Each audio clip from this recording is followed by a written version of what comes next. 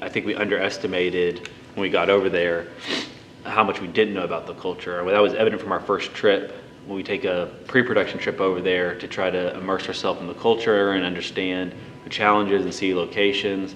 And we realized that I just assumed Tokyo would be like any other big city where a lot of international business is going on and it's friendly to the West and the Europeans coming in, but it wasn't at all. So right away we just felt totally out of water.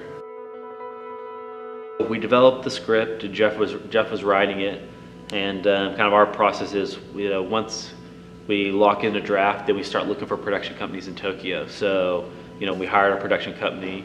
So they do audition, they film those, and we look at those, and then when we go for our week-long trip, we bring them in for callbacks.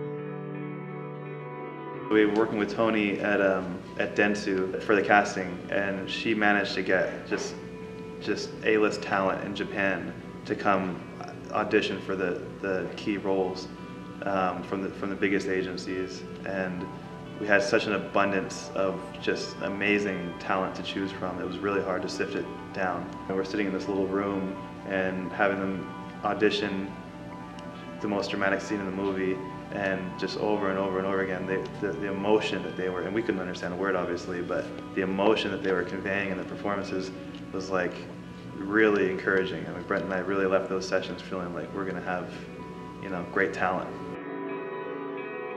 We only had one thing we disagreed on. I definitely didn't want the one he wanted to keep. He definitely didn't want to keep the character I wanted to keep.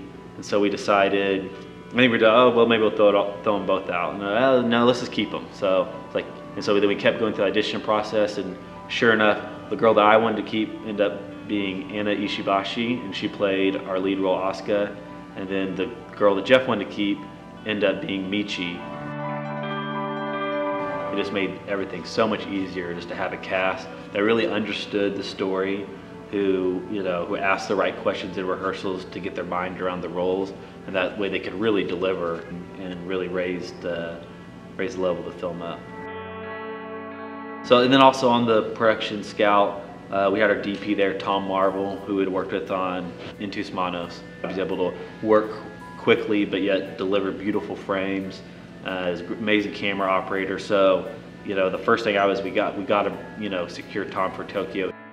So we spent time going all over Tokyo, just looking for these great locations, and so we could start preparing ourselves for the setting which we'd be in. Finding a space that was big enough for a crew to work and that was aesthetically interesting, especially the interiors, was tough. You get a lot of no's from people when you want to try and pull something off. So it was kind of difficult to be agile in that environment. And then a big part of the script took place in the Love Hotel district, and we really wanted to find a real love hotel. That was one of the advantages to going to Tokyo, is finding these really authentic locations. The thing with Tokyo is a lot of people said, don't go to Tokyo, it's too hard to shoot, and we thought, well, we're a small crew, we can get in and out. I think luckily we didn't know better, or else we probably wouldn't have done it.